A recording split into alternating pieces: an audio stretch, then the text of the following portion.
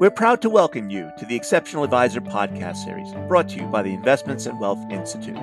This series aims to help you to better serve your clients, differentiate yourself from the competition, and enhance your ability to communicate those differences. Hi, I'm your host, Bob Powell. My guest today is Jamie Hopkins. Jamie is the managing partner of Wealth Solutions at Carson Wealth. He is also a finance professor of practice at Creighton University, and he's a regular contributor to Forbes, Investment News, and Market Watch. So welcome to the podcast, Jamie. Hey, good to see you, and thanks for having me on. Oh, it's a pleasure. Now, before we get going, for the benefit of those who may not be familiar with your work, the very few who may not be familiar with you and your work, do you mind giving us an overview? Yeah, I was about to make the joke. Well, that's almost everybody, but so I hold a couple different roles out there in the world, and I'll try to boil it down. First one is I'm now managing partner at Carson Group.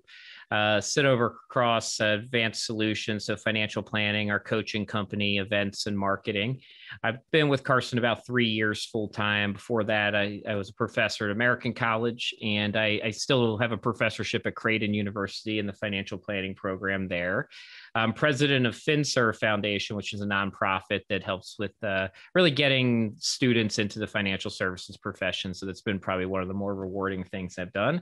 And I should mention, or you should mention, that you're the author of a book now in its second edition. Yeah, I'm the worst, I guess that's dropping those things. So I wrote the book Rewiring the way you think about retirement. It is in the second edition, which will be my last edition of the book. I own the trademark for that. It's been fun. I do have a project coming out next year around rewirement, but I probably am done with the book. I think that 2 editions is fine. I'll do something else next. All right, that's fair. So Turnabout is fair play. I was once on your podcast, and I think you asked me, was it about favorite foods or something? Yeah. So let's do that. Turnabout is fair play. What's your favorite? So what I tell people is it's cheeseburgers. Like if I have to pick a style of food, like cheeseburgers are my favorite thing. When I go to new cities, I'm always asking people where's the best burger, and I try to go find it. And a couple of things though about that is like I do when I go to a place, like I want to see like what's your standard burger, like that's what I want to try. Lots of places do really crazy burgers and they'll pile everything under the sun on it. They might be good, but anyone can honestly just throw 100 different things onto a burger. I want to see that American cheese burger bun, and just taste that one first. I like the other burgers too, but that's the one I go to when I try different cities and try to figure out which burger I like. All right. So you must have a favorite burger at a favorite restaurant in a favorite city? I do. So it's actually Vortex, which is in Atlanta. There's at least 2 locations there. And that's probably my favorite cheeseburger in the country, and has been for some time now.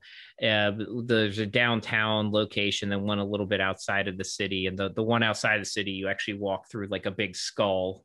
It's a very cool entrance too. But I believe both of them are 18 and over restaurants too. I think they're the smoking ones. So like not everybody can actually go there. I don't smoke, but just for people, if you go, you're like, oh, I'm going to take my kids to go there. I don't think that they let kids into those ones there in Atlanta. So that's all right. So the surprising thing about your favorite food is as a runner, I would not have pegged you for a fan of cheeseburgers. Yeah, it's fuel, right? I mean, I eat a lot. I've been eating a lot this week. I'm gearing up for the Philly marathon. I would like to be losing weight, which has not been successful, but that might be my last marathon. I'm not 100% sure, but going to run Philly, just survive and finish, and then decide if I want to run anymore. But that could be it. So it might be the last one. Well, I guess in Philly, you have to have a cheesesteak after you're done, not a cheeseburger. Yeah.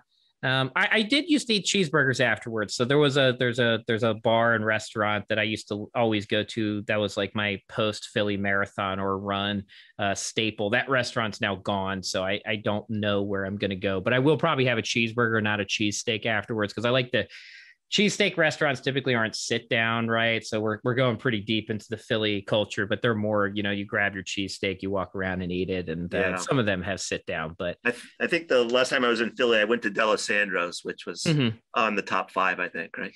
Yeah. D'Alessandro's, Jim's on South Street.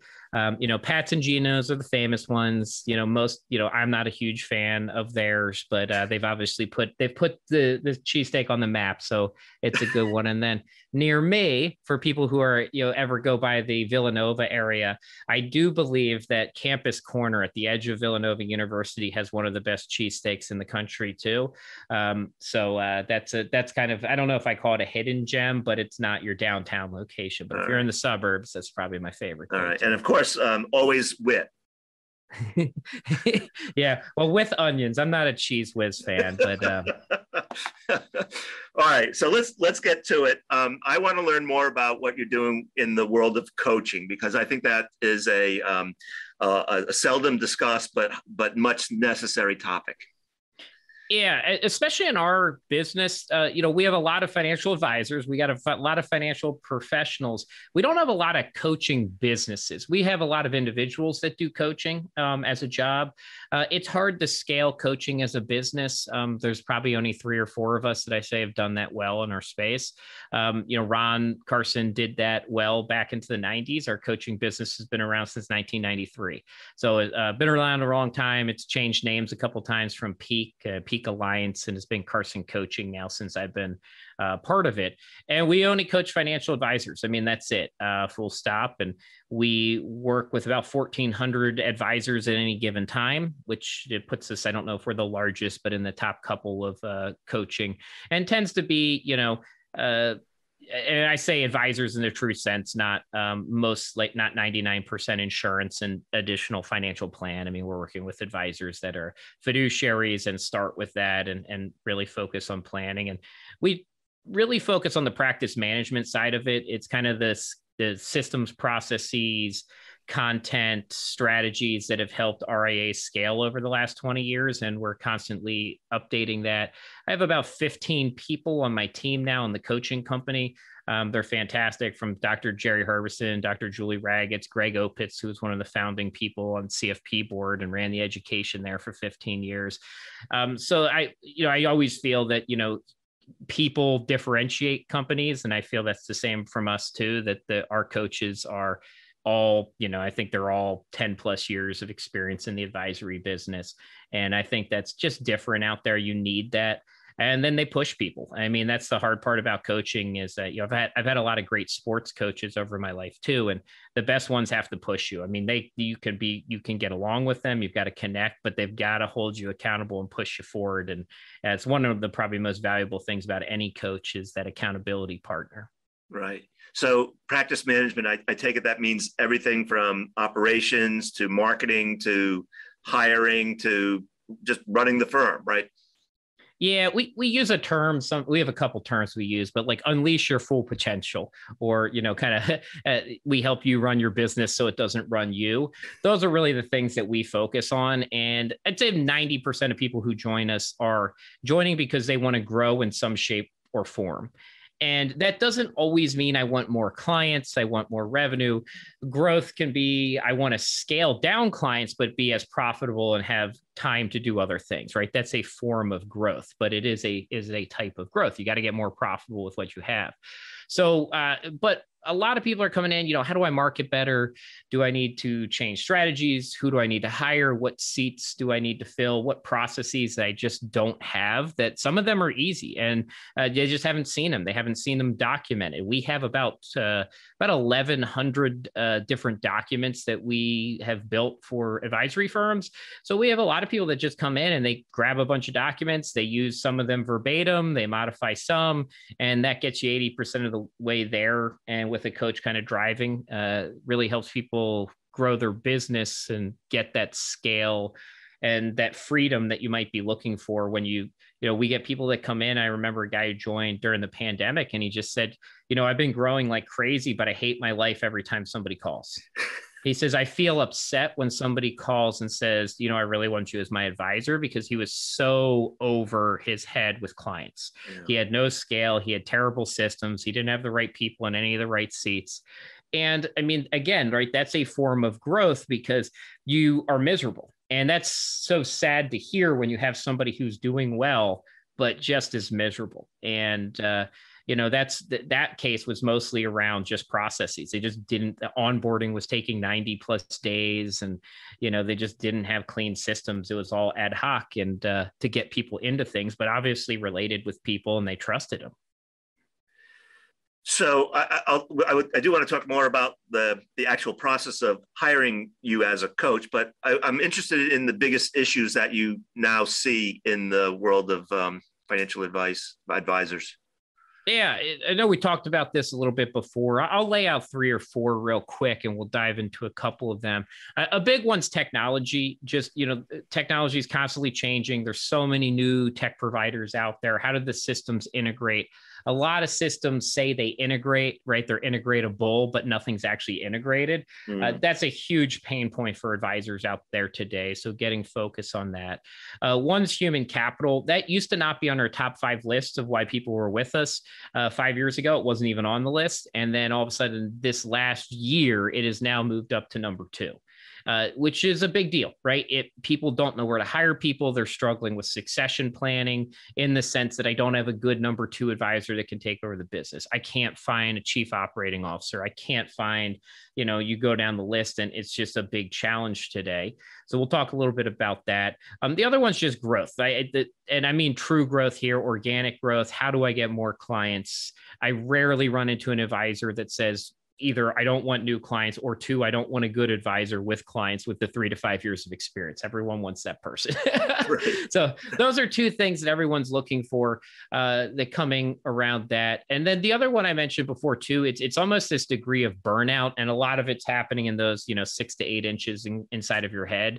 You're just not focusing on the right things. And so we get a lot of that too, where it's delegation, and how do you get to a mental space where you're trusting your team and delegating? Sometimes that's just getting the right systems and processes in place and you trust them, but that holds a lot of people back. It's, from my roles have shifted a lot. I mean, since you've known me, right? I was in a team of like 3 at the American College where, we just did what we need to do. And there's a very small team. And I think I have 120 people or something that roll up to me now. Like, I've had to learn to delegate. I don't know that I'm great at it. That's a different question for other people, but it's the same thing mentally, like trusting that somebody else can carry through with it. And if you don't trust that person, is that because of you, or do you have the wrong person in the wrong seat, or you don't have the right process? So sometimes this, when working with a coach, it's challenging the person that came in on what's going on inside their head, finding the right mindset so you can achieve the things you want to achieve. Right. So when you talk about human capital and hiring, is it because there isn't enough supply, or what's the issue that you see out there?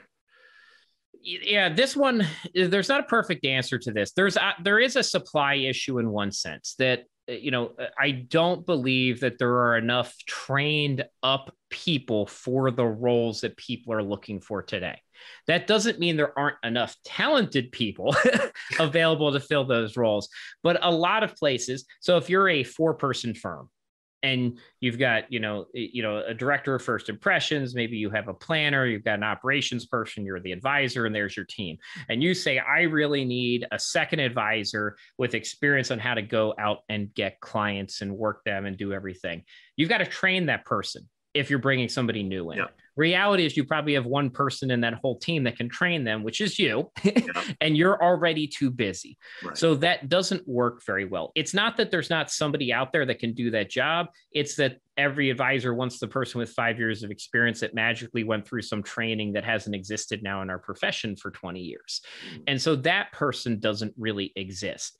And that's a big challenge for, what I would say, even mid-sized firms. It's very hard. How do you put a team around to train people? Carson, I'd say we're mid-sized to the large on the Carson Partners side. And like we just kind of have that in the last 2 years. And so when I think about other firms that are, 5 to 10 people, it's very hard to train for some of those. Yeah. So then instead what we hear is, oh, there's nobody available. Oh, there's no good people. Well, there are, but we have a training issue here too. The other thing is there's a lot of advisors that I think we talked about just the mindset. They get stuck in their own mind on what success looks like here.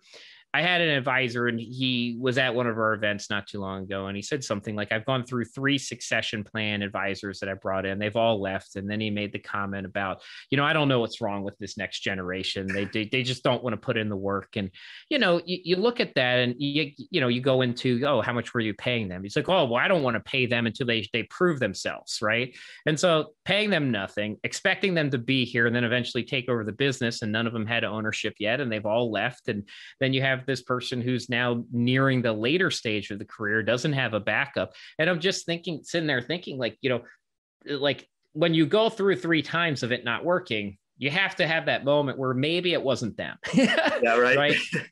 And you're doing very well. But reality is if you keep trying to keep all that compensation, keep all that ownership, and you're not willing to share that with your team, you're going to continue to lose people. I think it's very important. You and I have talked about career paths before. What I see people coming out of school, if they're coming out of CFP or some type of training program, they want a path to ownership. When they look out at the world today, it's all about what do you own, right? Are you owning crypto? Are you owning stock directly? Are you buying that's, if you go on all these things, it's all about ownership. They want to know that there's a path to that. And very few places clearly lay out a path. I think that's a huge advantage. If you can say, here is what we expect from you, here's a path to own something. It doesn't have to be a large piece, but ownership matters to people. Yeah. I think that we need to adopt that as a profession and get to that. The whole sink or swim, call your 10 best family and 100 best family and friends needs to go away as soon as possible. If you're still using that, I'd challenge you to think about different mindsets. Student loans put an issue on that too. There's a group that wants more security and pay. And we have seen a little bit of a shift there, right, to starting with more and more salary-based positions and shifting over time versus, it used to be the opposite, right? Like go figure out how to make money. But if you have a set expense that's already there, that doesn't work well. Yeah. And so those are all challenges. There's some side challenges too. I wanted to bring up the CPA world. That one's on my mind constantly. It's going to be an issue for COIs. It's going to be an issue if you're offering tax services. They're getting burnout. It's just a reality. We've gone through 2017, end of the year, Tax Cut and Job Act, to really now just 3/4 years of constant tax law changes, extended seasons for 2 years. We're seeing it when we talk to CPA firms, when we talk to advisors that work with CPAs. I had one guy that was telling me just last week, he goes, we referred out to this one CPA in the middle of the tax season. The guy just retired, and there was a voicemail saying up that I've since retired. I am not working with any new clients. And he's like, that was it, right? He was just done. No tax season. And, that's a scary thing when that's where you referred everyone to go, do do their taxes. And, I'm like, yeah, that's scary. And what I really worry about this is, if you go and look at a lot of the CPA material that's coming out, they know that burnout's a really big deal. People are just leaving the profession, and it creates this kind of lost generation. If we get another tax bill passed here at the end of the year, I worry about that. What happens with all this dropout over the next 2 years? And do we really run short of people?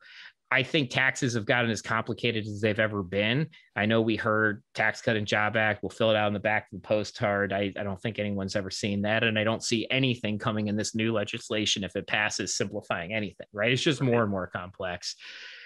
We still need people. TurboTax and tax software is done really well. But when you look at a lot of this stuff, it just doesn't work well. I mean, I was trying to help somebody with a 1999 Cap A stuff in TurboTax. And I think I spent 6 hours on the phone with all their CPAs and enrolled agents, and nobody could figure out how to make it work in the system. Right. And we just gave up and we pulled everything out, and we had to go do it outside because we just couldn't figure it out. Yeah. And so even for as great as these systems are, when you get down to some of the really complex stuff, it matters. And for advisors, a lot of your clients own businesses, and it gets complex where a standardized system, no matter how good it is, will have faults. And so I worry about that. If we lose a bunch of CPAs, what's that impact on the advisory business, right? All these people we like to refer to. Yeah. I mean, at the moment, if memory serves, we have about 100,000 CPAs in this country that are involved in individual tax prep, maybe another 100,000 or so doing audit work for corporations, but yeah. And the scary part about that is like, let's just say you lose 10% over the next 3 years for some reason, right? The problem is not that they're gone right then. It's that there's not a fast way to fill them back up, right? It's a true supply chain issue. Like when you see things like when you stop working on something, but it takes 18 months to build it, it's not the fact that there's a shortage in 2 weeks. It's the fact that to fill in a lost group of CPAs will take another 10 years, right? Like if we lose 10% of the 10 to 15 year really talented people in the middle of the CPA careers, they're 45 to 50, we can't refill them quickly. Right. Like that's a problem. No matter how much we put back into schools and invest and start a new CPA program at our local university, we now have a 20-year problem that is not easy to fix. So that's a scary thing when you start thinking about careers, and that's happened in different professions before, right? Where we just get these gaps and we don't have people. Yeah. So what's your best advice to an advisor who is worried about this, to work with a CPA in their 20s or 30s versus someone who's in their 50s or 60s? Yeah, so this is something, this is very specific. I think that advisory firms need to think about recruiting CPAs in long-term now too. So a lot of firms started working with the CFP program. So we just assumed that there were going to be CPA firms that we could refer to forever. Reality is that might not be the case. If you're also watching the M&A world, what are advisory firms doing? They are buying up CPA firms. There's a lot of reasons. The multiples are much worse. So you can buy them up, pull clients in, and you actually improve your, if you're thinking about your firm value, you've increased your firm value through an acquisition. And you can cut a lot of clients. You don't need, right? If you're an advisory firm and I have 500 clients and I see a CPA firm filing 1,400 taxes, I don't need 1,400 tax returns at $295 each. Right. I need you to really serve well my 500 clients, and we make a lot more money off of this anyway. Yeah. And if you bring in 100 good clients, we've grown tremendously. So that M&A is still going to occur out there. But I really think that when we're talking about recruiting young talent, going to the accounting departments and looking for people who might want to come into an advisory firm and be, a standard filer and take their enrolled agent and walk in that career and help with the tax planning side throughout the year, but really help manage some of those higher end clients. I just see that growing and growing. So looking out there, and to some degree, what you are doing there is you are then controlling more and more of the client experience. Yeah. And if you think about where I think most firms are trying to get to, or how do we scale the feel of a family office? So the more of those services we can partner, white label, or bring in-house, the stronger we will get. A lot of that is outsourcing, right? We got to find good partners, but if you can, that could be a way to kind of protect that experience and long-term value. Yeah, I do want to talk about the client experience, but it strikes me that having that expertise in-house can go a long way, especially if you're working with a client and you're talking about partial Roth conversions and going up to the next marginal bracket, or maybe someone owns rental income property, and all the complexities that come with that. I mean, it just seems like to outsource that expertise when you claim to be a comprehensive planner, right, sort of strikes me as a disconnect. Yeah, it does feel the last maybe 5 years, CPAs and advisors got a little bit closer. Maybe some of my perception's been off just on where I've sat too. But you probably remember this too. 10 years ago, I mean, CPAs hated Roth conversions, hated them, and it was a complete pain for a lot of advisors to work with any CPAs because they'd go, "Oh, we need to do bracket bumping conversions." And the CPA would come back and be like, why in the world are we paying more taxes this year? Right? Like never pay more taxes. Right. Like my whole job is to keep you from paying more taxes. And, there's still some of that out there. I mean, probably every advisor that listens to this can think of a time when they've had a CPA come back and give conflicting information based on what they were saying. Yeah. And then you've created this weird relation where like, well, who do they trust now? Do they listen to me? Do they listen to the CPA? Do I have to call and talk to the CPA? Are they calling and talking to me? But you can reduce down some of that, but you bring on other issues, right? If you mess up a filing, then now that's on you too, right? So it's not that it's risk-free when you bring that in-house. Right. You mentioned the CPA supply chain. Not only I, but many worry about the aging of the financial advisor and what happens there. You have a contrary point of view about that. Yeah. Well, I agree that it's happening, right? We have fewer and fewer advisors, right, than we've ever had before. We've got less advisors than we had back in the 90s, client facing, and we're going to have fewer advisors in 10 years than we have today. They're aging, right? What do we have more? We have more over 30 or like more over 80 than under 30, right, whatever that number is. Which, right? I think quite frankly is explainable, but that's for story. Right. Yeah. Like there is a reason, right? Like obviously there's less people in the workforce between like 22 and 30 in professional client facing careers too, than business owners that in our profession, we know that they don't really retire. They just hang on forever in some capacity. Because they don't want to sell their business, right? Yeah. So there are some explainable things about that, but it's probably not a good number either way, right? Right. But when you look at that, I mean, that trend's not going to change. There is no pipeline that's going to refill that. There's no investment that's going to change it. I also say, the personal finance world, the advisory world is not sexy to the next generation. They all still think there's some sales component with it. Even when I talk to CFP students in good programs, like you'll talk to people at Texas Tech, University of Illinois, Clemson, Winthrop, University of Georgia. And, I talk to these, 20-year-olds, 21-year-olds, and they still view this world as like a very heavy sales component. Yeah. They don't have the experience that there's other careers in it, even in programs. So when you think about that, you expand that out to the general population, I don't expect it to change. Now, where I go on this side is I think that the tax software is more mature on the do-it-yourself side. So I don't see like a huge disruption occurring there in the sense that like we need as many CPAs as we have today because I don't see TurboTax getting 10x better over the next 5 years. Yeah. Right. I think it's really good. And not just picking TurboTax, but I think the tax planning softwares out there are pretty good for do-it-yourselfers. Mm-hmm. I don't think that's true for personal finance at all. I think that our technology is a decade behind everyone. Yeah. So I do feel that over the next 5 years, there are going to be a lot better technologies, both for do-it-yourselfers and for advisors like the integration between technology should get a lot better over the next 5 years, which to me should allow more, advisors to serve more clients in a better capacity than they ever have before.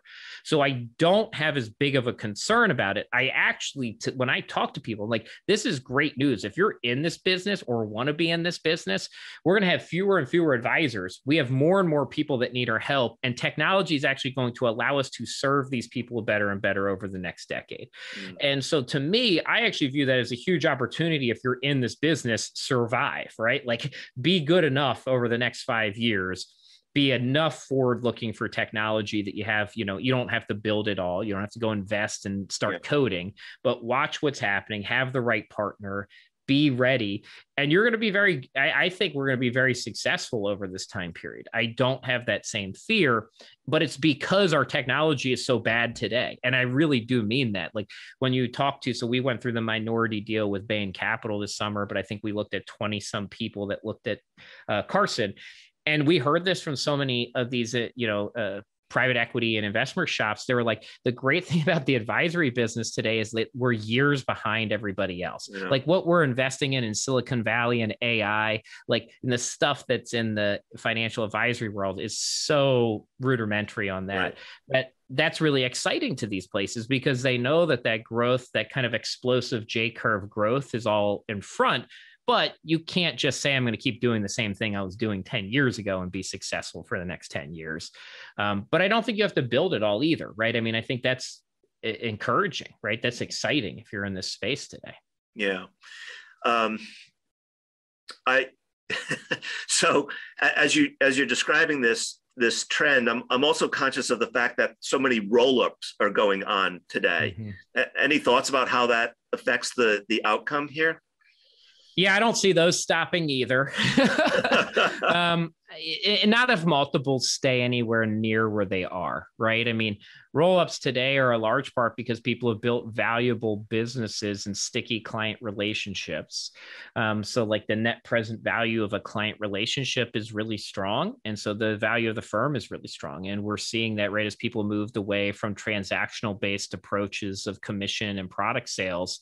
The advisory businesses and AUMs, the business world says, hey, these are better businesses, period, right? Full stop. We don't, you can get into the arguments about what's the best comp model, but the business world was very clear. Like, this is a better business, right? Like we expect it to be a more successful long run.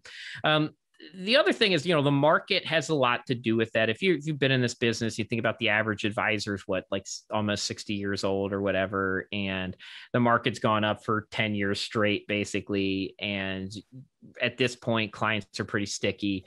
You've got a lot of value you've probably created at that point. So if you can take something off the table, it makes sense to me. We're seeing a lot of advisors do that, right? There'll be more M&A deals done in 2021 than any year prior. There were more in 2020. There were more in 2019. Right. With looking at the tax bill not taking capital gains up to 39.6%.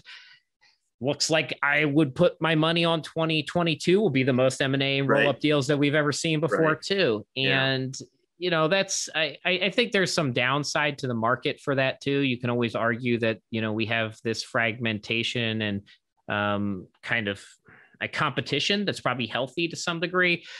However, if you talk to some other people, I remember talking to Mark Cassidy about this, and he's like, if you look at that though, and you look at the cost associated with everything in financial services in the U.S., I think we're like a net negative because we have so many inefficiencies, right? Like we've totally lost scale as an industry. And that's actually kind of harmful, right? Like if we roll up a bunch of people and we're all doing the same thing anyway, we get a lot more efficient, and then we can actually reduce costs down to end clients, which in the long run is a good thing for the profession. Yeah.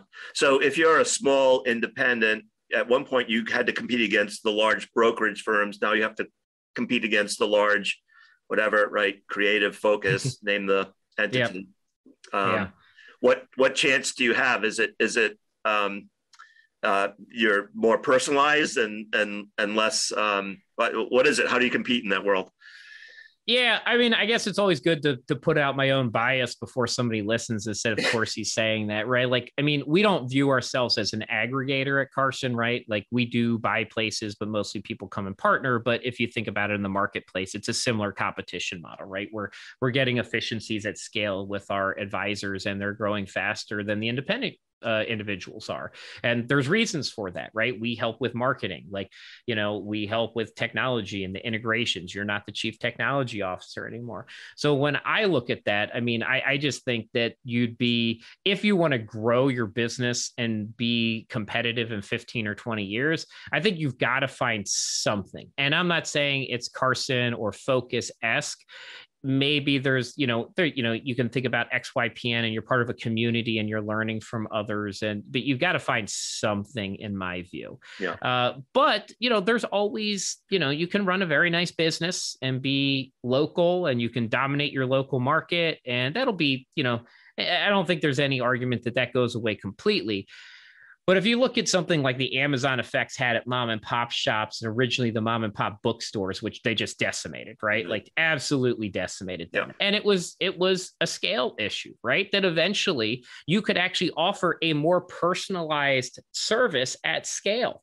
And that's the one thing that, like, when people say, oh yeah, but people want that personal side. And I said, that's true, but at scale, we could become more personal because I can, with a great marketing and technology team, we can geolocate. We can know the client's going to a baseball field. They've got a 15-year-old son, and then send them materials on how to fund college because, that's going to them. You're not going to be able to do that as a solo practitioner out there in the market. Right. We can automate messages. So when it's 2 months before their kid's 18th birthday, they're getting a message saying, hey, I know your daughter's turning 18 and she's going to do this. And that's coming automatically from a system. Again, gets very hard to do that if it's a solo person. So I don't believe truly that personalization goes away at scale, I think it's going to get better. Netflix is a great example. You log in and they're giving you all the stuff you should watch. What do you like, right? What is Robert like? Oh, Bob Powell likes this. Okay, these are the other people like you that also like this. Amazon's the best example because you go on there and you see all this stuff you should buy that's all personalized to you, right? And they're pre-shipping stuff near you because they know what your preferences are. Yeah. We're going to get closer and closer to that in the advisory business with technology, with AI. We're to the point where, we're going to start pre-guessing people's needs and their planning ahead of time before they even come up, because we know what 10,000 other clients just like them at that point in their life where they started looking at and what they started needing. And that's where scale and efficiency actually brings more personalization, not less. Yeah. So I guess that all speaks to the client experience. Obviously, are we lacking in that regard right now, or how do you view that in its current state? Yeah, I don't think advisors lack in current client experience. I just think we rely very heavily on the personal interaction for the client experience today. Mm-hmm. And I mean, client experience goes to all types of things, right? It goes to, how is your office set up? Is your office set up encouraging to people for sharing? Does it look like a place where people want to be? Things like your Zoom and your lighting and your sound and your audio. Your emails, do they look bad? Do they look clunky? Do they always get picked up in the spam folder and they never make it through? I mean, all of those things are part of client experience, right? What are you doing to remove hurdles for them and forms and paperwork? Are you still faxing stuff to people? I mean, I run into advisors that still have to fax stuff right now. Sometimes you can even run into stuff at the largest custodians where they still need faxes. So it's not always the advisor's fault. But, as we think about that experience across the full spectrum, how do we just keep making that better and better? And the reality is, to me, I think if you think about the advisory business and you're worried about fee compression or pressure over time, we know this is a fact across business models, across, literally generations. People are willing to pay for experience, right? They're willing to pay for a better experience. It's not something new. It's not industry specific. It's not country specific. It's not generational specific. There's movements within there, but people pay for experience. If you provide a better experience, people will pay more for it, period. Right. So when you think about that, are you transactional in the services that you provide, or are you an experience for that client? And you can go further too if you look at the legal world and the doctor world, right? The ones that always provided a better experience get sued less. I always liked that research, right? It wasn't about the actual end service where they liked better and they were perceived to offer a better, experience. They got sued less. So it's like, end of day, it's not even the end product so much. I mean, those are, yes, the end product should be good, right? I'm not arguing that. But when you take a half step back, right, you're going to make more money and you're going to get sued less. Okay, that seems like a pretty good reason to do something, right? I don't I'm an attorney. I don't want to get sued because my product was the same as somebody else, but I provided a worse experience, right? There you go. Yeah. So does that speak to the need for more client surveys that ask what we're doing right, what we could do better, what we could do less of, more of? No, I don't think the whole world is just client surveys. Client surveys, you just get it's hard to get really good survey data in general. And to some degree, you get people who are really angry or people who really like you filling them out. I do think we just have to be smarter about how we get information. So I do like the 1 and 2 question stuff. I don't like the end of year 50 question, tell us everything about the firm. And then you go ask people what the response rates are. And it's like 6%, right. 4%. Yeah. I don't know that we got good information then anyways. So I do like the 1 question stuff. And I typically tell people, if you look at those long form surveys, I bet you if you have a 50 question survey, there's probably only 5 that really matter. Yeah. Right. Would you actually change your business on any more than 5 of these answers, right? Probably not. Right. Yeah. So then they really don't matter. Right. Like if you're not going to act on them, don't ask them. Yeah. So the like one question stuff, you can ping people. But what we argue for people to do is actually get advisory councils set up instead. Yeah. So we think that's a lot more valuable. We've been doing that for a long time. Some of our coaches, one of my coaches, I mentioned him earlier, Dr. Jerry Herbison, I think every single one, at least some point this year, he had said every single one of his coaching members now runs an advisory council. Right. So, but the challenge there, it's not easy. Some people aren't great at running them. You got to find the right mix of people, but you shouldn't have all raving fans. It is one really important part of that is some people say, I'm going to get an advisory council. Here's my 6 best clients. They're all going to be on it. Yeah. You're not getting good feedback. You need somebody who's not a client. You need somebody who you're not sure if they are a huge raving fan of yours. So you get good feedback. Yeah. And typically one of the people I always say to put on it is, it's a little funny, but I said, who's the one client that comes into and they tell you about the new restaurant, right, in the area every time? And I said, that's the person you want on your advisory council, because they're always looking for the new thing. They're always wanting to tell to people about, here's the new thing that happened. So they're going to be willing to do that about your business too, because that's how they live their life, right? Here's a new restaurant. Let me tell you all about it. Like, we got this and this, and we didn't like this about it, right? Like, that's the perfect person. They might not be the person you always want to hang out with, but they're great for advisory council. Right. So this may be naive, speaks to my days when I worked at Dalbar. We did these surveys, and it's seemingly the 2 answers that always came up were, my experience is great if they were responsive or proactive, right? I mean, those seem like defaults, right? That it? I mean, at the end of the day, you responded quickly and you were proactive. Yeah, I would say, so proactive is good. And I'd say transparency is another one we see. So I think we talked about this once before, but I published, it's been 2 years now, but a value of advisor survey that I did, which is like 1,200 households, $200,000 investable assets plus. And what we looked at, kind of like, what did they like? They rated advisors and likelihood to refer, all those types of things. And the driving factors were that one is interaction. So I was surprised in that one that the satisfaction, likelihood to refer, all of that went up after 4 interactions a year. A lot of people have the kind of standard 2, and you have the 2 main meetings. That was not the big break point. The break point was 4 or more. That doesn't mean every client likes that, right? Some clients want to be left alone and they don't want 4 meetings, but it was very clear that clients are happier with more interactions, right? You're just right. Like, more interactions better. That doesn't mean all of them need to be hour-long review meetings, but you need to be interactive. We typically go under the notion of over-communicate rather than under-communicate. I mean, honestly, we think there's more risk with under-communicating than over-communicating. The other one, you said, be proactive. I think that's good.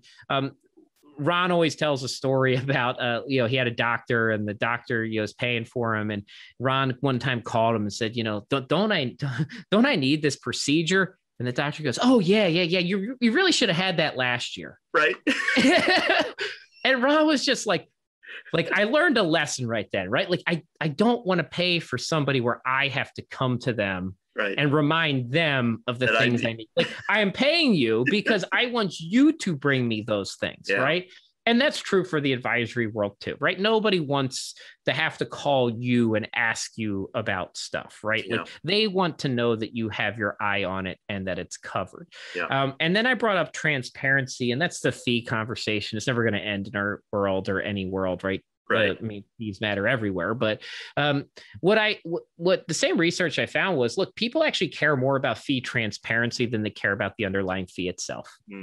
So if you're very transparent with your fee, clients know the fee and how you're compensated before they engage you, we actually see satisfaction pretty much the same regardless of fee structure. It is not that. So if I understand, right, if I say, hey, Bob, this is what you're going to pay, this is what we provide for it, and you agree to it, we're good, right? If you come in and you don't really know how I get paid and what I'm doing for what payment, that's where satisfaction drops down. And a lot of advisors still shy away from that. They don't have it on their websites. They don't have clear fee structure. They bounce around. I think that we have a long way to go there. I think that I should say, I know if we can get more transparent with our fee structures, you will have better, you will have more, and you will have happier clients, because this is where all of the data is. It's not a thing. I know that. And, just think about your own life. Like, imagine going, and I use Chick-fil-A. I love Chick-fil-A too. But we could have picked a burger place, but like, imagine going to Chick-fil-A and be like, I want chicken nuggets. And you're like, all right, we'll give you some chicken nuggets. How much is it going to be? Well, we'll bring out some. And when we figure out how many that come out, we'll then charge you. Yeah. I'd be like, what do you mean? Like, I want like 12 nuggets. No, we'll bring them out to you and then we'll charge you. Yeah. Like, based on how many we bring out. And I'm like, no, like that's not a way that we want to engage. And a lot of the advisory world is like that, right? It's kind of like, oh, well, it depends on what services we provide and, how we'll get no, like, get clear on it. I don't care if it's commission. I don't care if it's AUM, a mixed, a flat fee, but be clear on your compensation and transparent. Do you find, I sense that many advisors, when they say, okay, well, whatever, we charge 1% of assets under management for sake of argument, and that they have trouble justifying what they do for that 1%, which is, quite frankly, a lot is so much behind the scenes, right? Maybe it's compliance, maybe it's, internal meetings where you're discussing, their problem or goal and their specific circumstance, right? So much goes on behind the scenes that isn't evident to the client. Is that fair? Yeah. Oh, it's completely fair. I have some data on that too, on how many don't feel confident with the value that they can articulate for their fee. It's not what they believe they provide. If you ask advisors, do you think you provide 1% value? Absolutely, we do. Yeah. Can you articulate it? That becomes much harder. Part of that is, it's practicing it. So, our coaches work with advisors, every single week. And we have a whole lesson. We've got scripts on it. Like, you have to work on your value prop, like anything else, right? You have to walk through that process, practice it in a mirror, record it, have somebody bounce back off of you, understand what clients are looking for, and then clearly articulate how you're going to solve those problems and work with them. And then remember that financial planning, wealth management, right? It's not an output, it's a process and solution that you're providing. So if you think every year, and one of the problems is a lot of people have lived and died off of market performance. And if you do that, it becomes very hard to articulate your value because you don't control it. Yeah. You can't control where the whole market goes. So it's not really your value. Yeah. So, one person I know uses return on sleep as part of their value proposition. And I love that, right? Yeah. It's, you're here because we provide a return on sleep. These are the things that we watch out for. Here's the things we provide. Here's what we do throughout the year. And here's what we charge. And, the more you can develop things to help with that. In Carson Group, on the partner side, we have something called Life's Moments, which is actually, it takes everything in the CRM and actually creates a timeline of actions that the advisor has completed for the client. So it's essentially like a stroll down memory lane. So instead of going to a review meeting and spending all your time talking about what the market did, you go in there and you look back over the last 15 years and all the things you helped them do. Oh. And that is a great way to demonstrate past value. Now, that's not saying it's hard to do that when you're selling the relationship, but that helps long-term too, right? It's get back to focus on the planning and the meaningful things that you've done for somebody. And, we've heard that conversation too, where one of our advisors was saying, every year I go in this same meeting, one of my top clients, and every year he says, I think I'm paying you too much. And he goes, when we had Life's Moments and we looked at all the things that we'd done, helping them sell multiple businesses and, the taxes we saved on those and, 1031s exchanges of some property. And he looked at it and he says, we're never going to have this conversation again about paying too much. And, that's a visualization of value that you provided. Yeah. So, you and I could talk for hours more, but I want to go through this exercise because I've lost track of the time. Well, I don't think we're at an hour yet, but we're all right. I'll stay under an hour for the benefit of our listeners who only have an hour to listen. So, I'll mention something and give you 60 seconds to respond to it. All right. The testimonial rule. Testimonial rule. Well, that's not a good one for me because my immediate response is when I hear about testimonials, I go to my legal background. So I mean, that's my immediate thought as I think about testimony in court. So it's not a good response. Is that how we're? Right? It's Yeah. here. Is that yeah? Is that how we're supposed? So yeah, the testimonial rule, from the SEC side, right, is what you actually want. Yeah. Yes, it is. Yeah, not you want to hear about 60 seconds. Yeah, raise your right hand and swear on this Bible.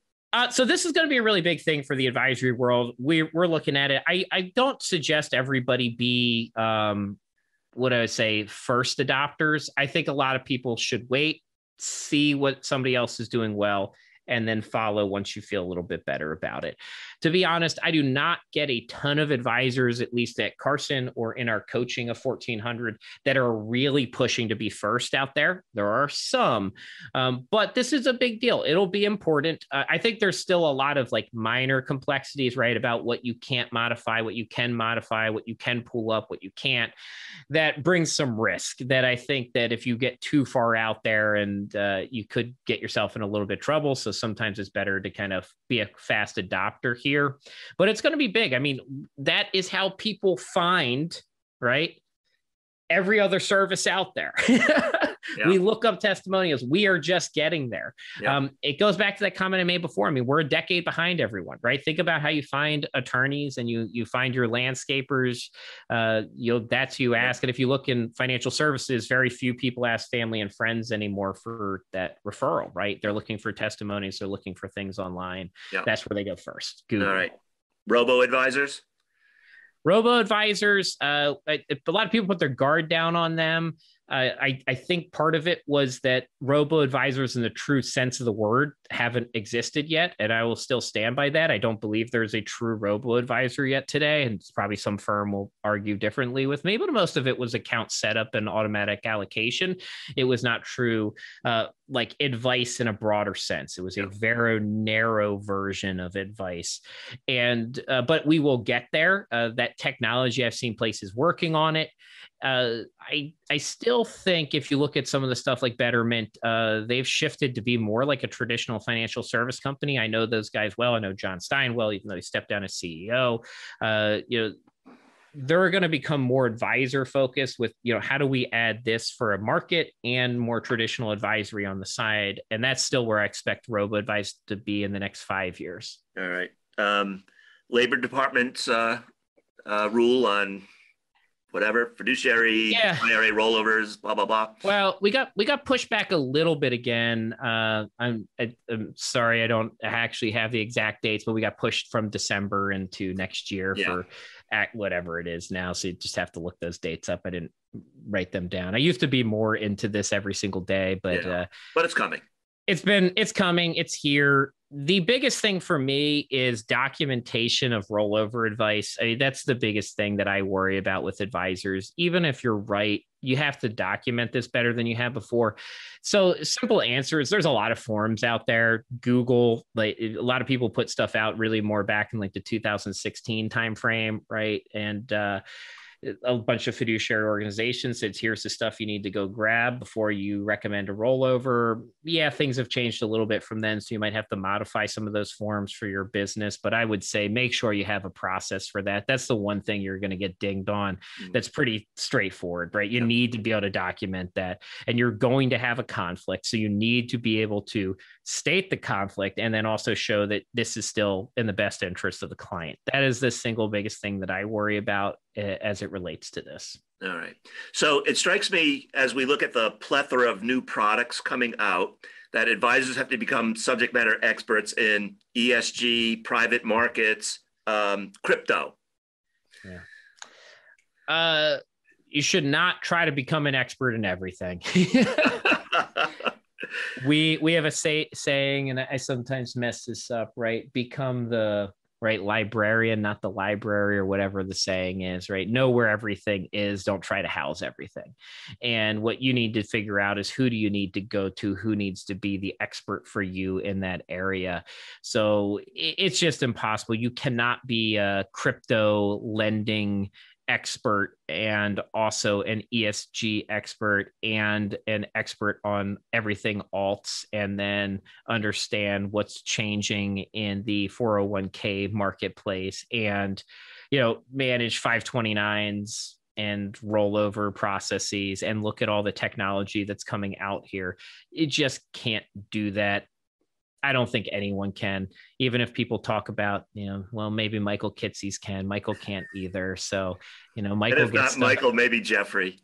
Yeah. And if Jeff and Michael can't be an expert in everything, then we can't either. So, nobody there is an expert, right? Jeff and Michael rely on a lot of people for a lot of different expertise areas, and you just can't do that. And if you try to go down that road, you will cause yourself problems. Right. I especially believe in the crypto and other space. You need to be conversant for clients in it. And I 100% believe that. I do not believe that most advisors should try to become the experts in that. I think that it's better off left to people who want to spend full time on there. Just like you shouldn't become the legal expert, you should rely on attorneys for that legal expertise. All right. So we've covered a lot of ground. What did we miss? Something that's top of mind that we should cover before we wrap up? Top of mind. Yes, we did have one more. Have conversations with clients about, potential legislation and changes. This goes to a lot of the stuff we talked about. It's being proactive. It is showing that you are on top of it, but it is not meaning that you need to scare everybody, right? That is a big difference. The big goal there is you can't pretend that your clients are unaware that Congress is talking about legislation. I had an advisor being like, well, I don't want to bring that up. I don't want to put that in their mind. Of course it's on their mind. They don't live in a bubble. They know that there's tax conversations. Yeah. What you need to show is that you're on top of it when something changes. You do not need to scare them into trying to tell all of them, GRATs is going to go away. Never mind, GRATs are going to stay. Like, that's not the point, but that you are on top of it, you follow it, and that you will get information out if or when something changes, and that everybody can sleep well because you are working on it. That's really the advisor's job there. Yeah. And that is an important one because we have been in this never-ending cycle of it. And I don't think that's changing. I don't see any reason to believe that over the next 3 years with the news and, the delivery of information that's going to change anytime soon. I think that's the world that we live in today. Yeah. Jamie, I've so enjoyed chatting with you. And I hope our listeners enjoy our conversation as much as I did. So thank you. Yeah. Well, thank you too. I appreciate everything you do. I respect you a lot. I appreciate you for allowing me to come on here, and I appreciate everyone else that made it through all of this. Right? I mean, that's also its own challenge. They should get a certificate for listening to us. Right? You've completed the Bob and Jamie conversation skill set, and it's a good one. But I guess the closing things. If anyone's interested in coaching, we would be happy to have a conversation. You can email me directly at jhopkins@Carson Group or check out carsoncoaching.com. I'm at Retirement Risks on Twitter, which is probably where I'm most responsive. I wrote the book Rewirement. And if you ever want to talk about running or cheeseburgers, I'm always open for that too. All right. Enjoy. Thank you. Thank you, everyone. Thank you for listening to the Exceptional Advisor podcast brought to you by the Investments and Wealth Institute. If you've enjoyed this podcast, please subscribe through iTunes, Spotify, or our website at www.investmentsandwealth.org/podcast to get the latest episodes of our Exceptional Advisor podcast series. For additional resources, updates on events, and exclusive membership deals, visit www.investmentsandwealth.org.